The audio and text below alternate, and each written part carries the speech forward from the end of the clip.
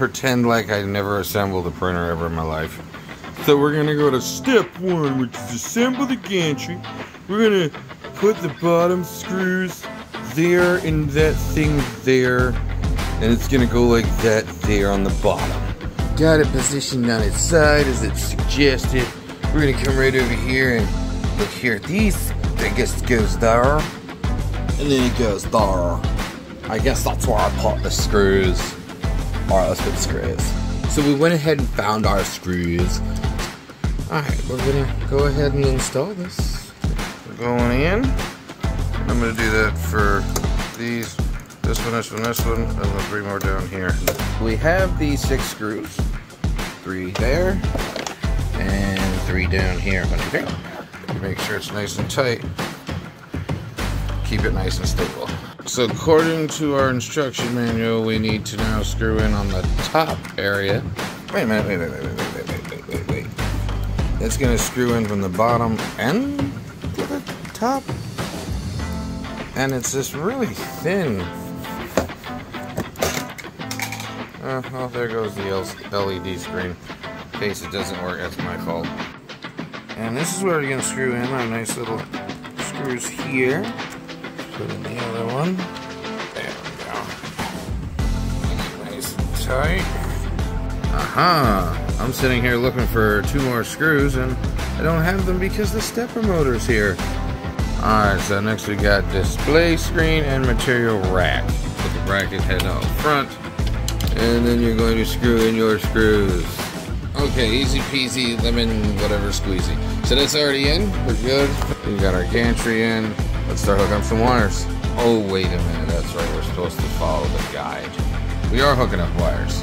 We're hooking up the LCD knob panel right there. Remember, I dropped it earlier, so hopefully it still works. Real simple. Plug goes in the hole.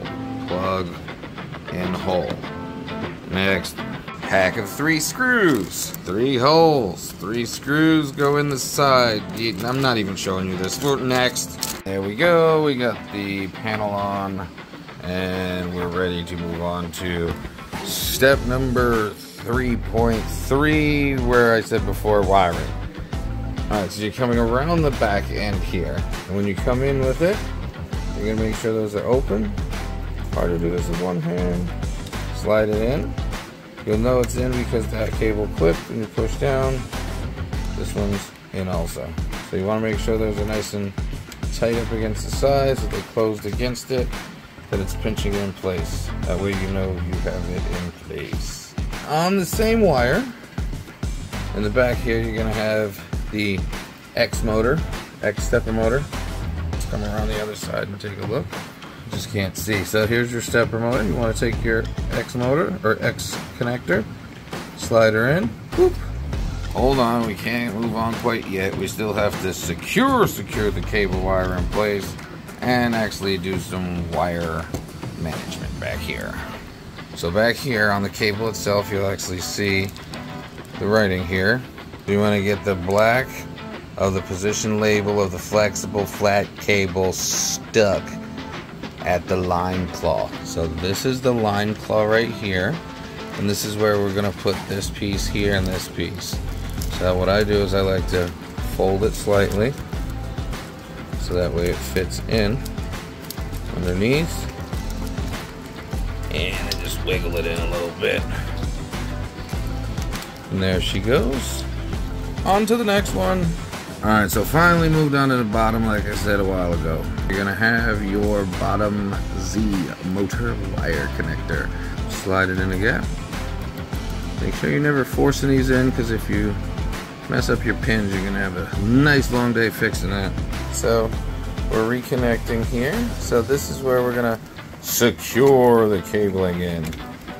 Alright, so now we're screwing in the last piece. Right, that's nice and secure. That's not going anywhere. Connected, connected, connected, connected.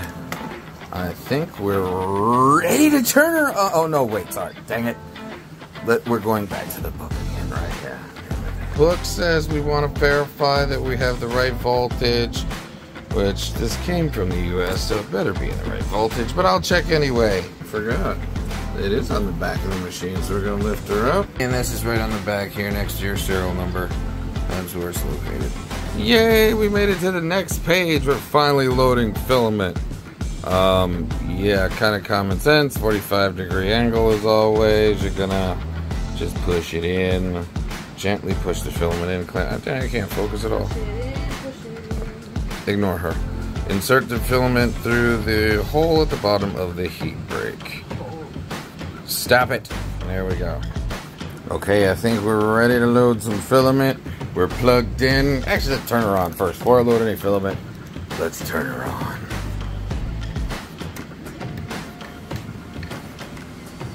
Oh! Take this off here. Is that a touchscreen? No, ma'am. It is a knob. It is a color knob, apparently.